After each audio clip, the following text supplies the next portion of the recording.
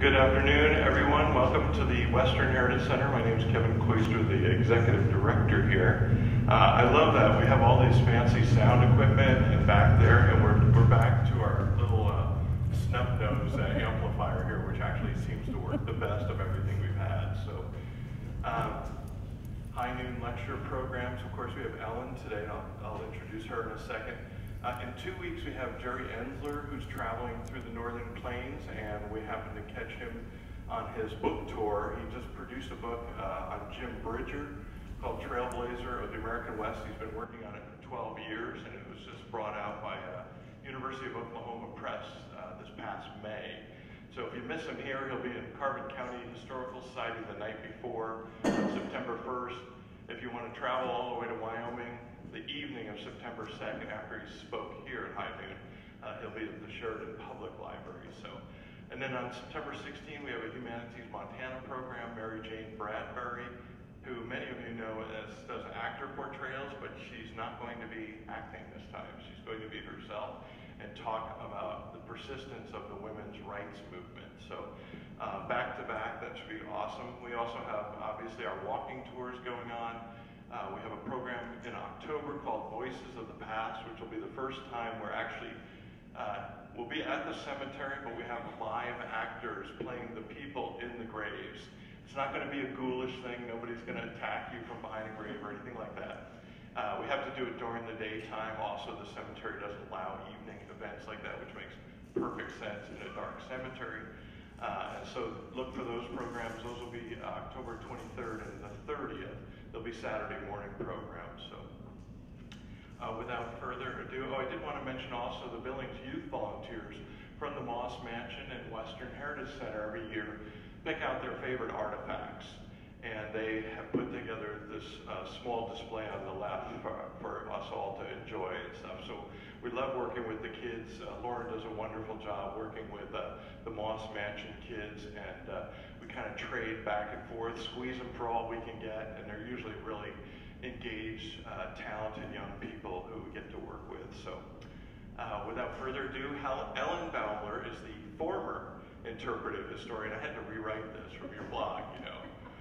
The former interpretive historian at Montana Historical Society. She received her PhD from the University of Kansas and worked at the Montana Historical Society for over 25 years. That's safe, right? Since retiring recently. She was born and raised in Missoula, did her graduate and undergraduate work at the University of Montana in the history program. Her writing includes, now from the blog it said 7, but she said 13 books and numerous magazine articles. We have a couple of her books in our bookstore too, more on the tying history in with these ghost tales in places like Virginia City, so it's a nice little angle to come in.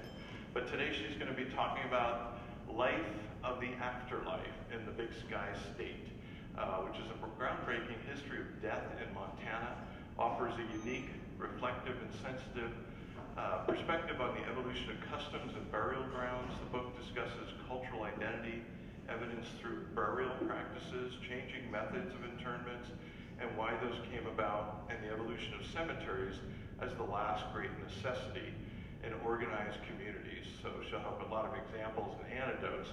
We have Lee Stadtmiller is actually one of our volunteers here, and we got to know him from our walking tours through the Mountain View Cemetery. Lee is the recently retired cemetery manager, and we did an oral history with him, and I think we went like 3 hours, because once he said he used to embalm bodies, we were like, tell us everything.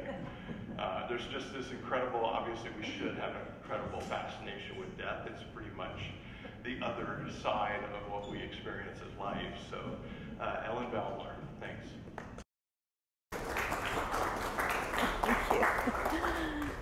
I'm sorry you had to deal with my stool here, Kevin. Thank you for that introduction. I do have to say I wasn't born and raised in Missoula, though.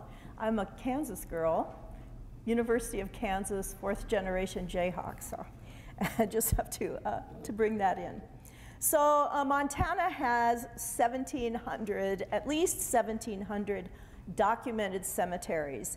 And that number doesn't include like forgotten roadside burials, abandoned places with family plots, The remains of the remains of people who thrived on the landscape, you know, thousands and thousands and thousands of years ago.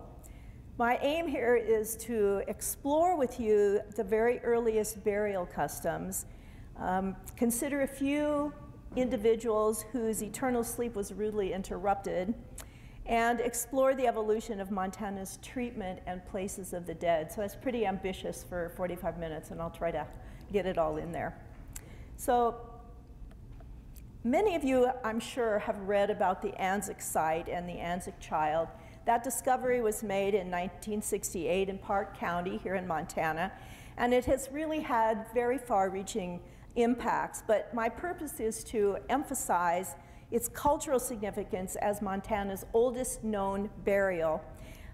In the dim past, when mammoths roamed Montana's hostile landscape, someone lay a small child to final rest, dusted him with red ochre, and placed precious heirlooms, also covered in red ochre, over him.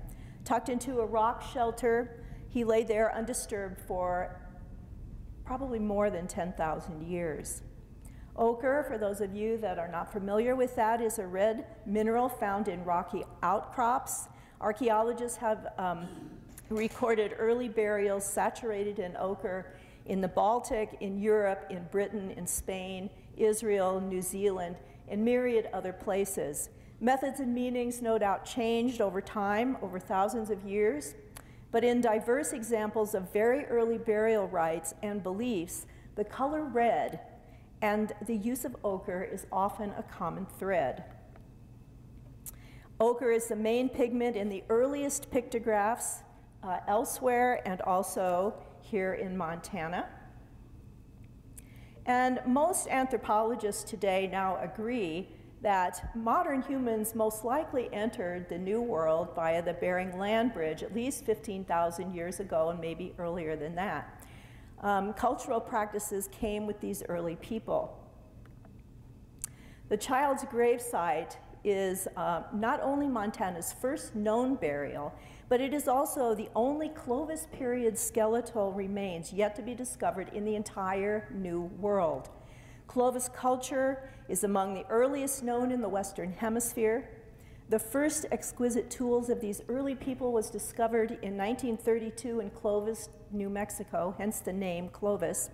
Their stone weapons have been found across the United States, but not with human remains.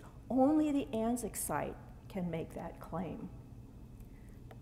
Fine Clovis spear points, like you see there, indicate hunting prowess and the capability of bringing down very large prey, like mammoths. Clovis tools span a millennium and then disappear from the archaeological record. Theories for their disappearance include climatic changes that affected their food source or hunting to extinction the animals that they depended upon for survival. While DNA taken from the Anzac child could not disclose the cause of death or health-related details, it did add significantly to the history of early New World inhabitants.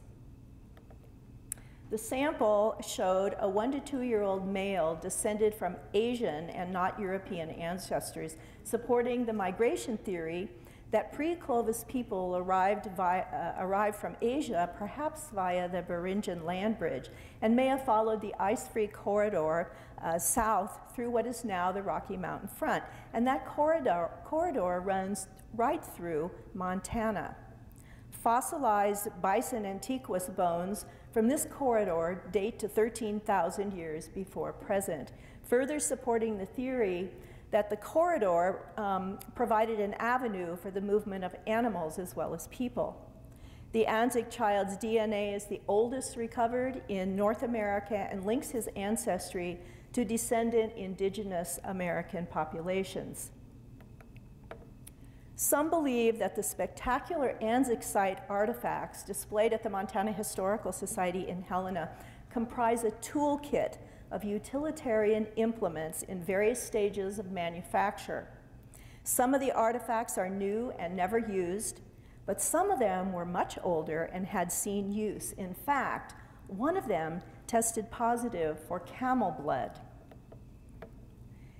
Camelops hesterinus extinct camels were among the animals known to roam Montana. So the toolkit includes everything a person would need for survival and serves as a visual how-to manual showing the various tools in different stages of manufacture. Their covering in red ochre mixed with blood, in this case rabbit's blood, is indicative of ritual activity and a practice reaching back thousands and thousands of years. Supplying this child in death with everything needed for survival is evidence of belief in the afterlife. Thousands of years later, some of these customs remain even today. Montana's tribes, like others across the North American plains, most commonly interred their dead above ground. Red, as in the longest ago, continued to symbolize life's transition to death. Red blankets or cloth eventually was substituted for ochre. Even in the dim past, caves and rock ledges may have been the graves of especially prominent individuals, but open-air interments, which allowed the spirit to freely travel, were more common and very, very ancient. Open-air interments persisted in Montana until the 20th century, when whites imposed earth burials because of health concerns. The custom, even today, continues very discreetly. These earliest burials reveal practices and beliefs that transcend generations. The desire to place the dead in strategic places carries over to the present desire to locate our cemeteries in beautiful settings or scatter ashes in places that are special to the deceased. From the dawn of time, objects sometimes accompanied the dead as memorials and to assure a smooth transition to the afterlife. Horses, the one there on the right-hand side, as in the Russell painting that you see, and dogs were often killed to accompany the dead in the afterlife. And there's another one there. Consider the thousands of bones of these open-air burials scattered to the winds across the big sky over thousands and thousands of years. The bones of others repose in mountains, across plains, in trees, valleys, and hills, in and beneath our cities, towns, roads, shopping centers. It's just really hard to imagine how many have walked in our footsteps and left pieces of themselves here.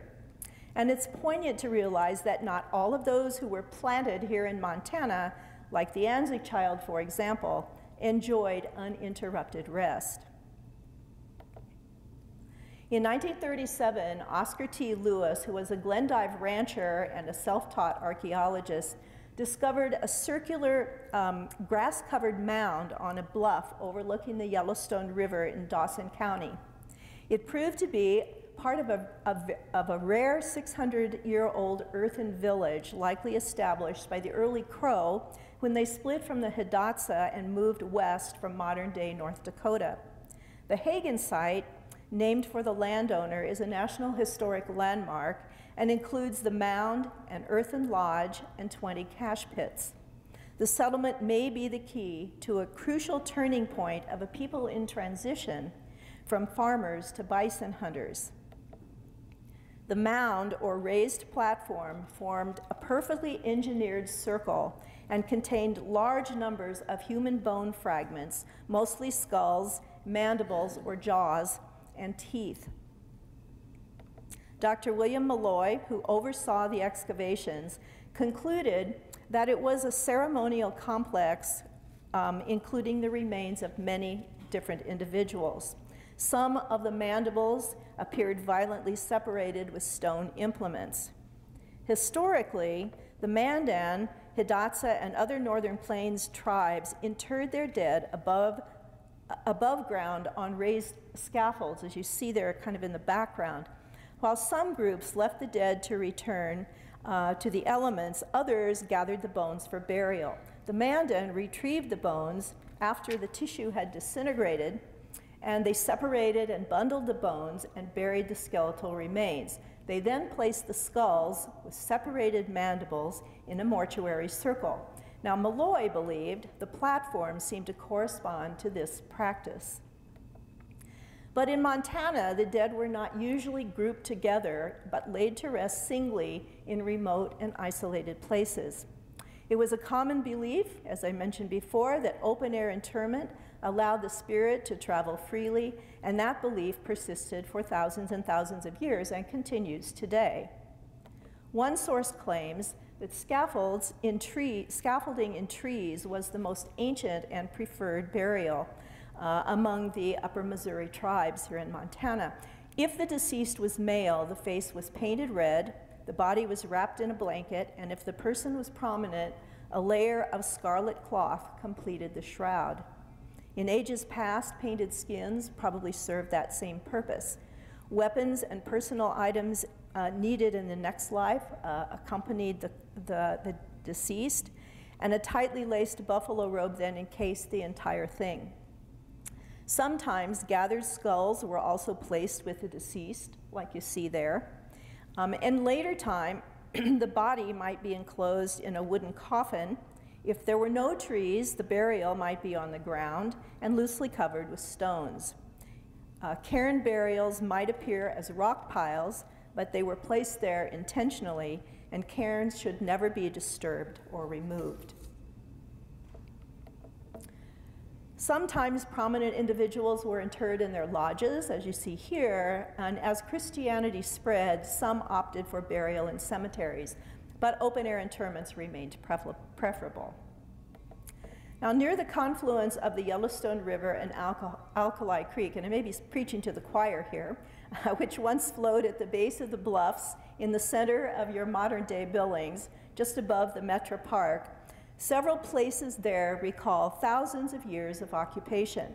Hundreds of river crow lodges once lay below the rim rocks along Alkali Creek.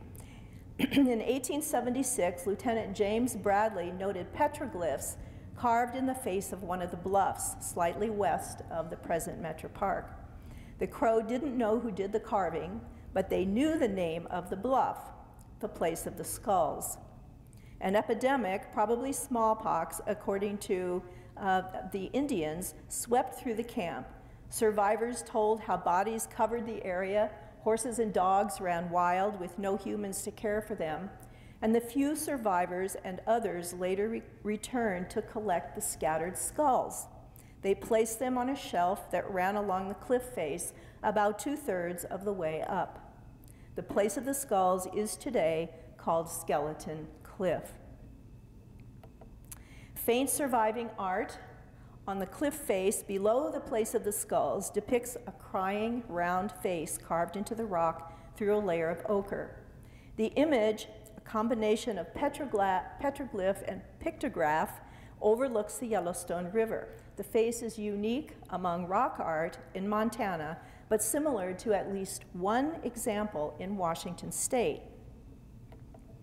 Saguglalul, She Who Watches, at Horse Thief Lake State Park near the Dalles, dates from about 1700 to 1840. It also combines pictograph and petroglyph art, is near a burial site, and overlooks the Columbian River. The circles around the eyes may represent the sunken eyes of sick people. The Montana image is likely mortuary art that the Crow or some other tribe adapted from their western travels.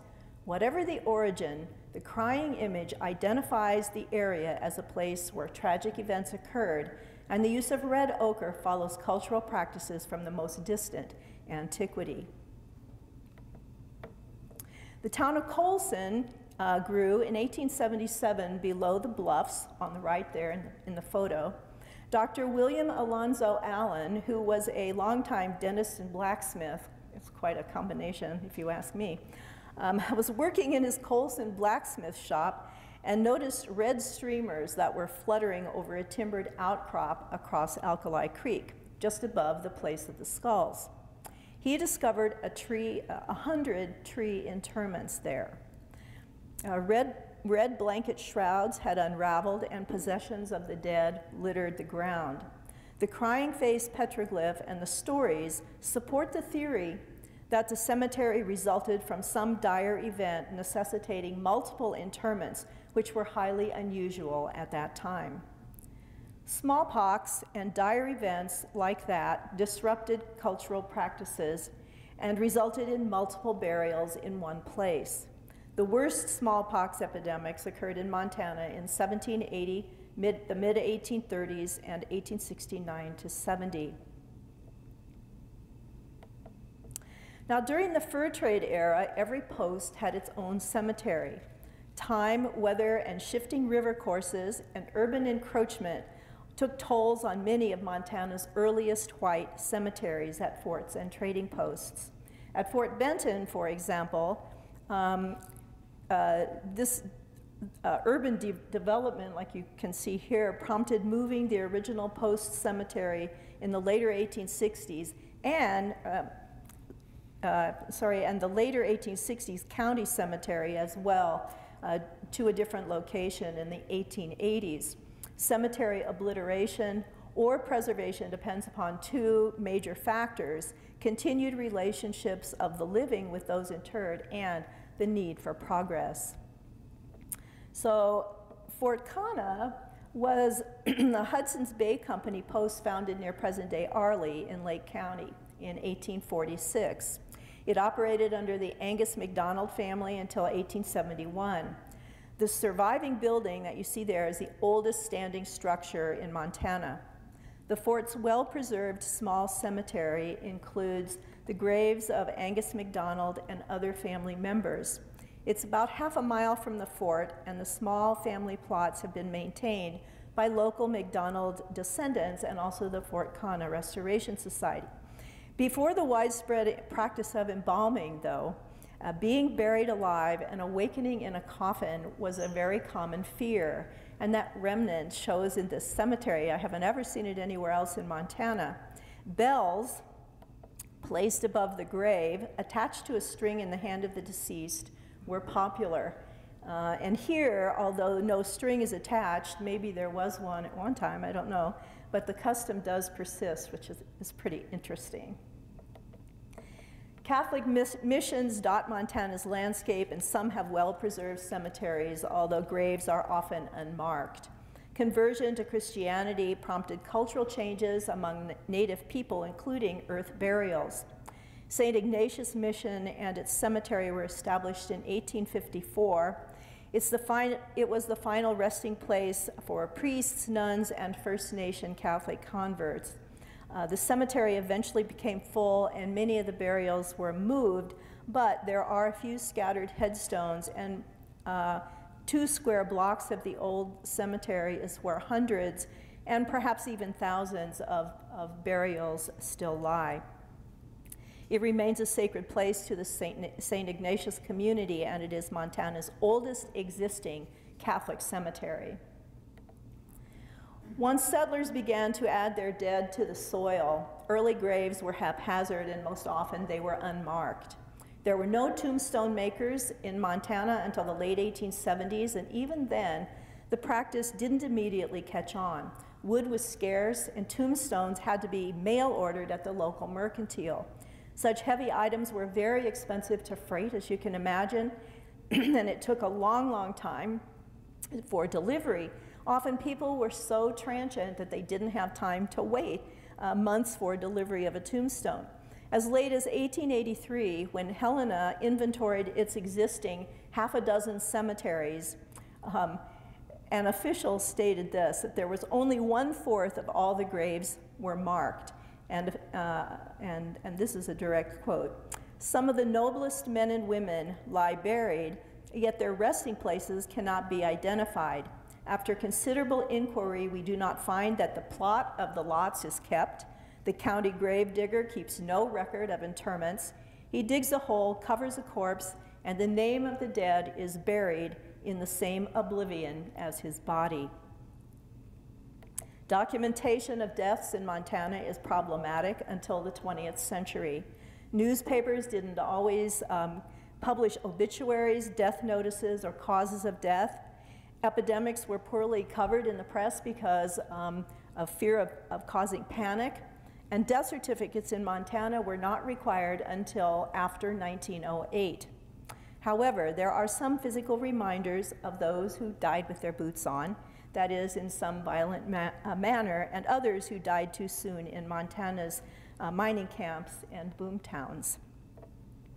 Mining camp cemeteries with many unmarked graves are easily lost as residents move on, buildings crumble, time passes, landowners develop or cultivate the land or use it for other purposes. Bannock, Nevada City, and Virginia City, however, are fortunate to retain their first burial grounds. Bannock's Boot Hill, north above town on this hill here, may be the state's oldest surviving community burial ground. The Bell tombstone in that cemetery is one of Montana's oldest. The crude hand-cut stone marks the grave of William H. Bell, who died in 1862 of mountain fever. Difficult accessibility and the desire for a more formal burial ground is likely why the community established a new cemetery around 1880. It doesn't look very new, does it? Montana's sister cities of Nevada and Virginia boomed when gold was discovered in Alder Gulch in 1863. Nevada City's original cemetery is still in minimal use and has dozens of early unmarked burials. Stones like these may mark some of the graves. Virginia City's original Boot Hill Cemetery is preserved thanks to the infamy of the 5 road agents who were hanged there in January of 1864. The stigma of lying forever in the same cemetery as the accused road agents was repugnant to many, prompting the opening of Hillside Cemetery just across the ridge and the removal of some graves there. Not all those buried on Boot Hill, however, had loved ones to accomplish such a task. William and Clara Dalton, who died in 1863 of typhoid, were among those left to eternally repose on Boot Hill as their 4 children moved on. While some might believe that no one remains buried on Boot Hill, and I've heard people say that, eyewitness accounts prove otherwise. Years after the hangings, in 1907, Lou Calloway described Boot Hill firsthand. He said that there were 2 lines of undisturbed burials at that time, one line on top of the hill and another slightly downslope to the west. 3 stones forming a triangle marked each anonymous grave. Adriel B. Davis, who had been an active vigilante and helped bury the 5 accused road agents, settled the controversy because he knew the order of the burials. He pointed out the grave of George Lane. Exhumation of Lane's congenitally deformed foot confirmed the identity and thus the graves of the others. The foot was removed and the 5 graves marked with names for the first time. The shellacked foot, with socks still attached, was on exhibit at the Thompson-Hickman Museum until distant relatives claimed it in 2016 under the Native American Graves Protection and Repatriation Act. The foot was cremated and the ashes scattered over his grave. In the 1920s, the Daltons' grandchildren returned to Virginia City to place a commemorative monument on Boot Hill, not on the actual grave site, which is not known. They, along with Martin Lyon, murdered in January of 1865, the 5 road agents, and others who had no family to exhume their loved ones and rebury them, most certainly rest there as well. Unlike most places, Helena had a hangman's tree that served for at least 10 hangings. Some of the known victims were reportedly buried in the city or Catholic cemeteries, but others were more likely buried near the place of execution. Evidence has twice surfaced in what is now a residential neighborhood where the tree cut down in 1875 once stood. One set of remains surfaced in 1900, and a second set of remains surfaced in 1931 when workmen were installing gas lines in the neighborhood. A pair of boots with fancy stitching, like you see on this person, were found on the skeleton, and they matched those in this rare photograph of the hanging of James Daniels in 1866. They are unlike the boots that men usually wore at that time. The town of Colson, which I mentioned before, was not a mining camp, but rather it was a river town on the north bank of the Yellowstone that thrived from 1877 to the mid-1880s. The town was doomed when the Northern Pacific prompted the founding of Billings nearby. But Colson's Boot Hill today sits in a rather unlovely urban setting above Billings' busy main street. It includes an unknown number of graves. Eventually, the few markers disappeared, and the site was little more than a pasture. But it was not forgotten. An obelisk marked the site in 1921, and in the 1970s, Boy Scouts added rows of crosses, but not necessarily on the actual graves. Most early graves were unmarked, unless with rocks or crudely made wooden headboards or crosses. As communities became more permanent, several early marble works opened briefly in the later 1870s and early 1880s, but A.K. Prescott was the very first to establish a long-term monument business, opening marble works in Helena in 1884 and soon after in Butte. By 1890, his company had produced some 3,000 tombstones throughout Montana. His company's signature is found on tombstones in many, many of our communities. The child's chair was a specialty, and there are signed examples in Bozeman, Helena, Butte, and Deer Lodge. Physicians in the 19th century in Montana considered an epidemic to be 5 cases of the same disease. Such ravages knew no social boundaries, and many Montana cemeteries reveal casualties, especially of children. The Silver Camp of Elkhorn has a particularly pathetic legacy. Its remote but well-preserved cemetery, perched high above the town on a wooded slope, graphically tells the story of a diphtheria epidemic in 1889 that claimed almost all of Elkhorn's children. But just as tragic is another story that you don't hear that often. Later that same September, Harry Walton, who was 9, and Albin Nelson, who was 10, had somehow escaped the epidemic. They found a quicksilver container full of black powder that adults detonated for community celebrations, and this one apparently had been overlooked. The powder exploded and blew the boys to bits. They share a common grave because they could not be identified.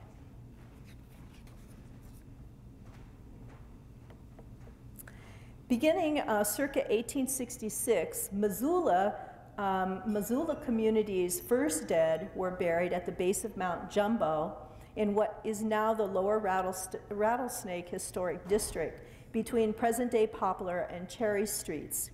There are no burial records, but the cemetery was in use by the city until about 1884 when the current Missoula City Cemetery opened. The city developed a residential neighborhood on top of the burial ground, as shown in a plat map of 1889. Cherry Street homeowners are aware that potential remains lie buried beneath their properties. They are careful where they dig, and some homeowners have reported pieces of coffins in the walls of their basements. In 1974, one Cherry Street resident was adding a porch to his house when the backhoe turned up 2 sets of bones encased in decayed wood, the decayed wood of 2 coffins. The bones, along with pieces of metal hardware and splintered wood, were turned over to the University of Montana's anthropology department, where several generations of anthropology students have studied them. Over the years, students have solved some of the mystery, determining that one individual was a child and the other a female adult. Coffin hardware is consistent with 19th century casket styles, but whose sleep was so eternally, or was so, whose eternal sleep was so rudely interrupted? So the style of the coffin, which is narrow at the feet and wider at the shoulders, and its silver handles were consistent with the 1870s, 1880s. Student analysis of the adult bones revealed a female between 25 and 34 years old with a poor diet and a porosity of bones indicative of tuberculosis. General Land Office records revealed that in 1871 and 1872, Cyrus McQuirk was the landowner of the cemetery. On May 9, 1872, Henrietta McQuirk Harrison, who was visiting her brother Cyrus, died of consumption, the common term for tuberculosis. Scientific analysis of the bones, including testing for tuberculosis, could further strengthen the hypothesis that the adult skeleton was in fact that of Henrietta Harrison. In Helena, St. Mary's Catholic Cemetery on Oaks was in use first from the 1860s and then closed in the early 1900s. In the 1970s, the city acquired the long-abandoned property and created Robinson Park. A few families relocated their loved ones, but at least 1,065 graves remain undisturbed. Remains have surfaced outside the park boundaries when city crews have replaced gas and water mains. In 2004, several caskets came to light, including one child's casket with a viewing window. And likewise, in 2018, more excavating uncovered 7 caskets bordering the park. Both times, workers scratched their heads at the grisly discoveries, but all they really had to do was turn around and read the sign that I did when I was at the Historical Society, recounting the history of the park. It's really a good idea to research before you dig.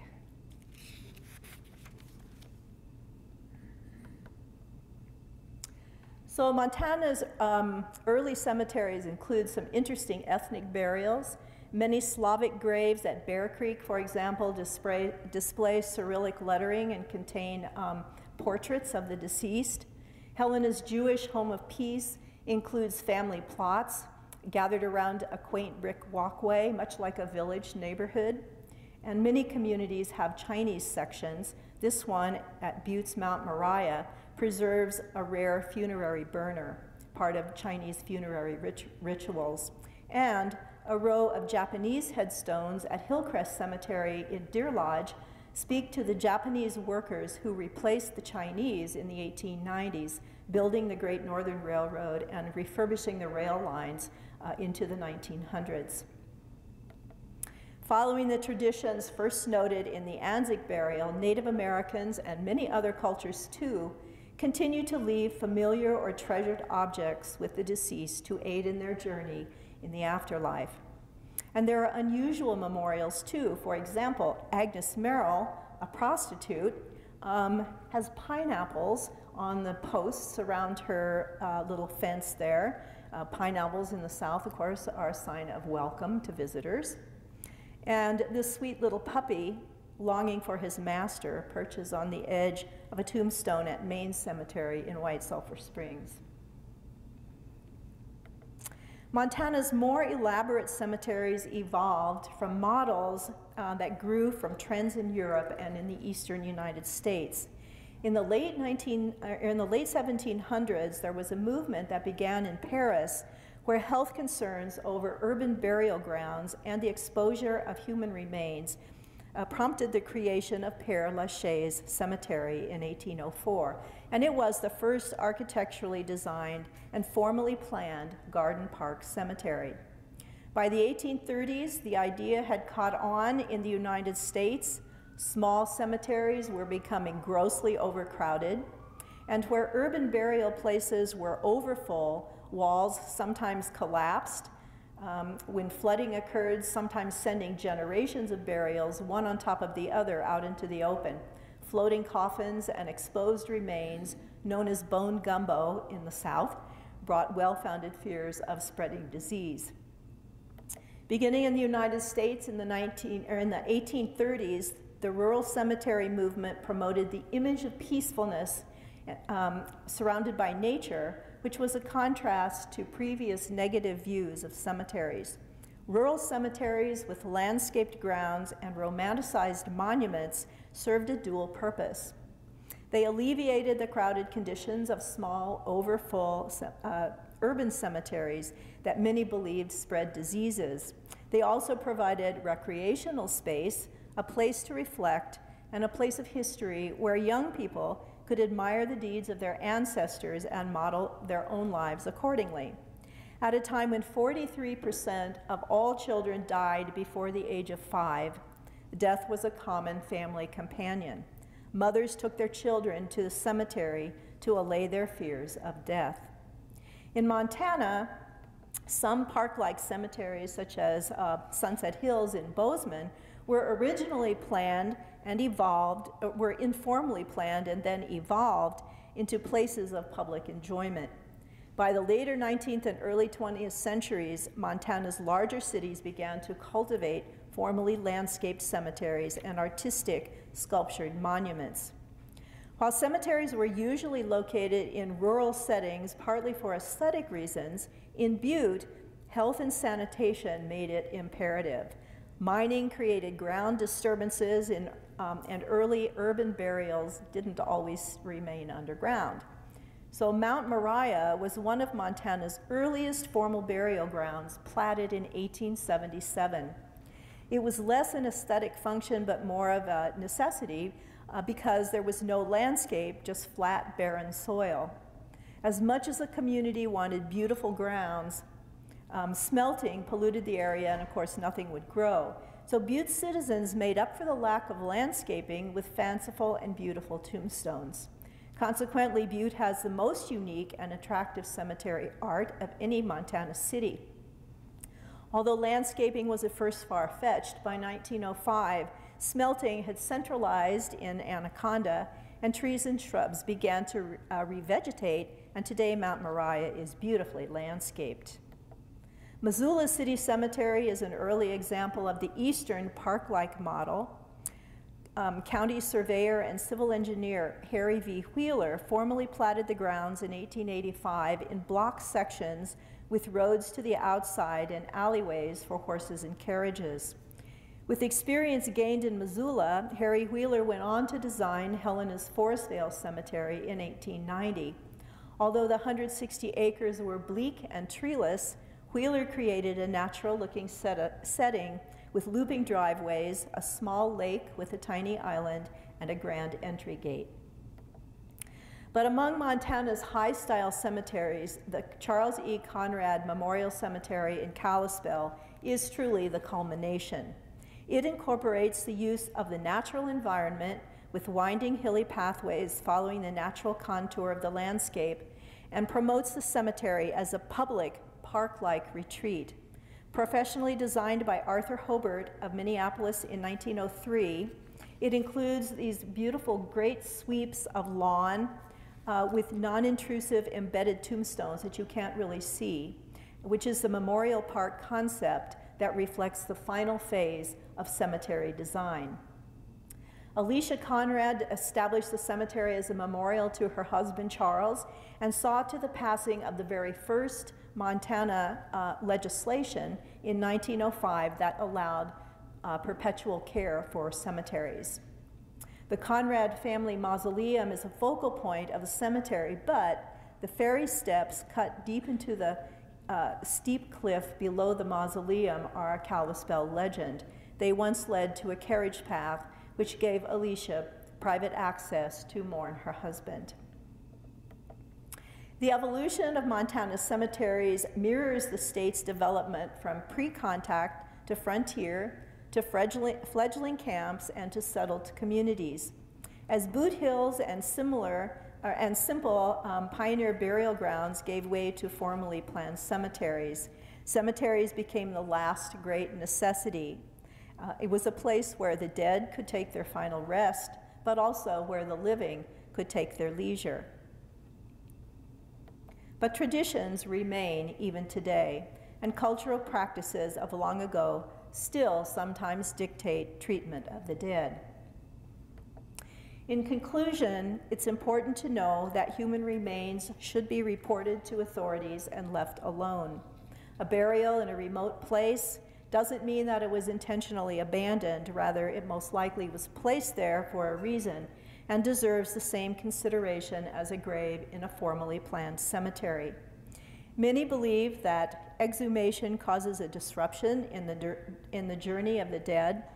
So whether a person lived 1,000 years ago or yesterday, the dead deserve respect.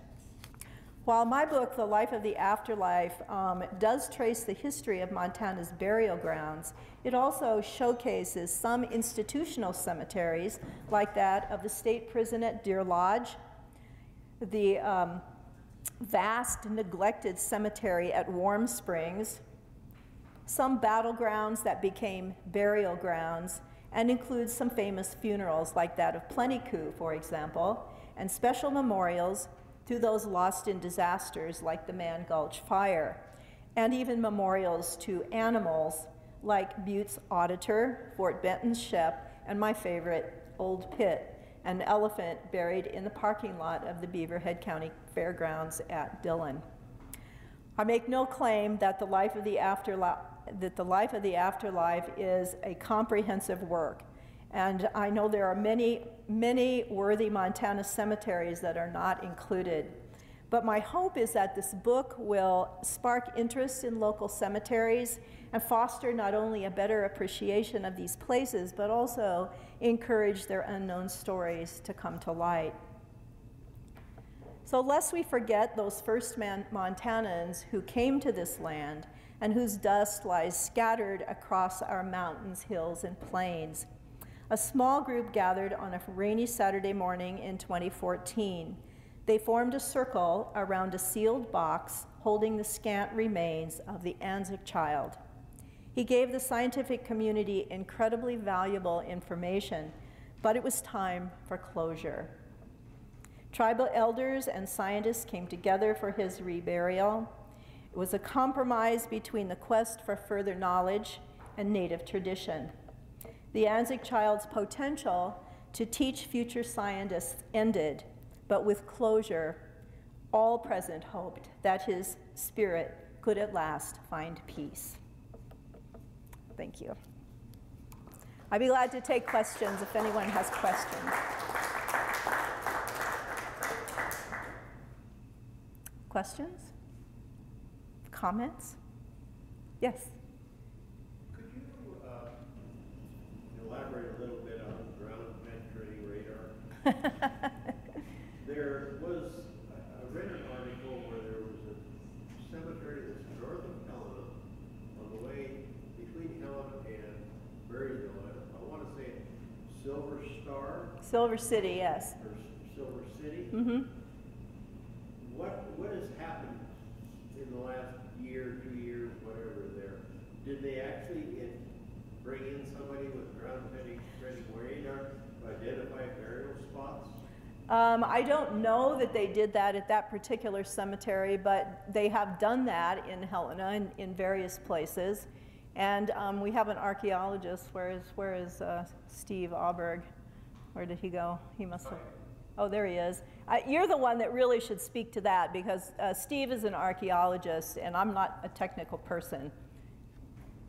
Just the principles of that, maybe.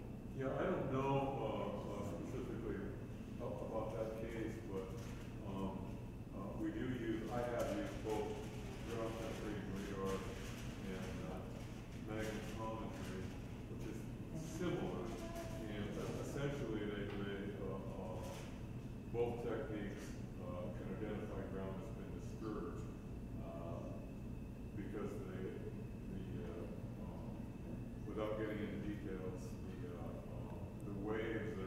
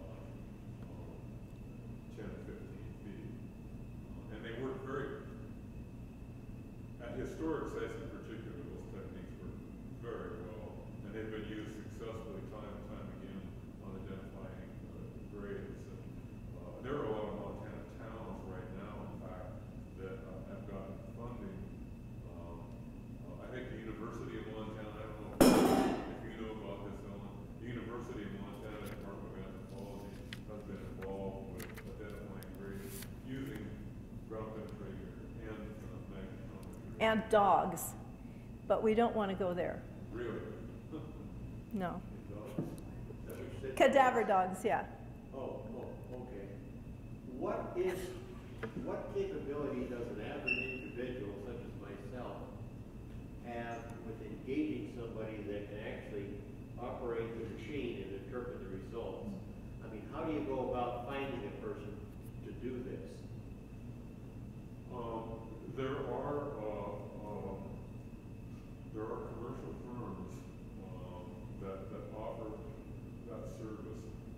I don't know whether the State Historic Preservation Office has some of those firms listed on that. You know, they could. I know of one firm I think they're in Clancy, maybe, or Montana City, that does that. That's the only firm locally that I know of, but there must be some, you know. There used to be a couple of firms in Missoula, and of course you can contact the University of Montana, the Department of Earth Sciences and Geology. These techniques are known as geophysical techniques. So, I know the University of Montana has both GPR and magnetometry. And if you're adventurous and want to spend some time, you can actually rent the equipment yourself, and you can go through. You can either get training from those companies that rent. There's no place in Montana that rents them.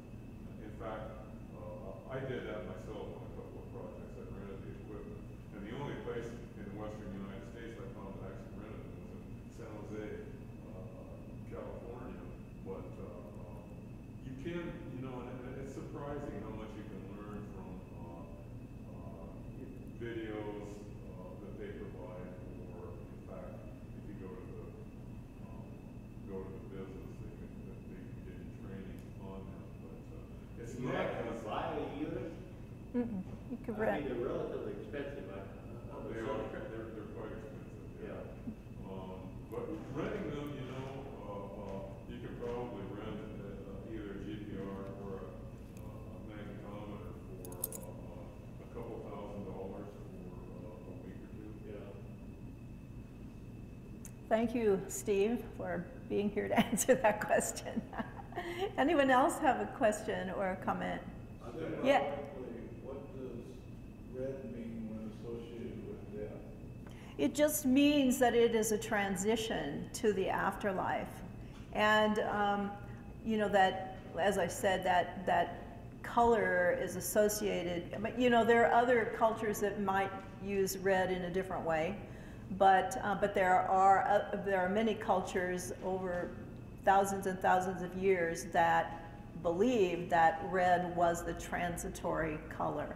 And so they would wrap the deceased in something red or cover them in red ochre to ease the transition from from life to death. Does that answer your question? Well, just why did they pick red and not some other color? Well, that's a good question. I don't know. Yeah, I don't know. And you know, other cultures may use other colors too. I mean, I know that blue has certain significance too. But it's just that over thousands of years, red seems to be that common thread among various different ages and cultures. Sorry, that's about the best I could do. I have a second question, Yeah. if you permit me. Okay. There is a cemetery that has been, it was first named Sand Coulee Cemetery, then it became Stockton Sand Coulee. But anyway, Stockton still exists, Sand Coulee still exists. It's an early coal mining town near Great Falls, Montana. Mm-hmm. It is a private cemetery, as I understand it. It is open for burials. It is still an active cemetery. My question is, before a person would try to use the equipment we were just talking about for ground penetrating radar, I'm assuming that you would have to obtain landowner permission to do something like this, not only this cemetery that I'm specifically talking about, but any cemetery in Montana? Well, the problem is that there are usually no records as to where people are buried in a certain cemetery. And, you know, unless there is a plot map, it's a dangerous thing to sell plots in a cemetery where you don't know where people are buried, because you could be burying someone on top of someone else. And I know that that issue has come up in the Silver City Cemetery, and that may be why they did ground penetrating radar, because some old-time families want to be buried there, but there's no record of, you know, some of the older burials, and nobody knows where they were. So that would be a case where ground penetrating radar would really be, you know, a good use to make sure you're not going to dig somebody up. Is there a sample form or something that a person can use to obtain the cemetery owner's permission? Well, it would depend on, you know, whether it's county owned, whether it's privately owned, and it would, you know, be between you and the cemetery owner. And then it might, you know, there might be other issues too. If it's county owned, you would have to go probably through the county in some way. If it's privately owned, I don't know, that may be a different case. If it's privately owned, but I think you would have to make sure that it is privately owned. Yeah. I might just add a thought. This doesn't go back. Prehistoric. In my life, my aunt at Malta, Montana, died many years ago. And her husband, my uncle, buried her out on top of the hill on the farm where she could see all the country. 5 years later, he died, and so his children thought, yeah, I want to be with mom. So now we have a couple buried out on the top of a hill. In a few years, and no stone, they put a rock there, out on the prairie. So in a few years, who will ever know or remember?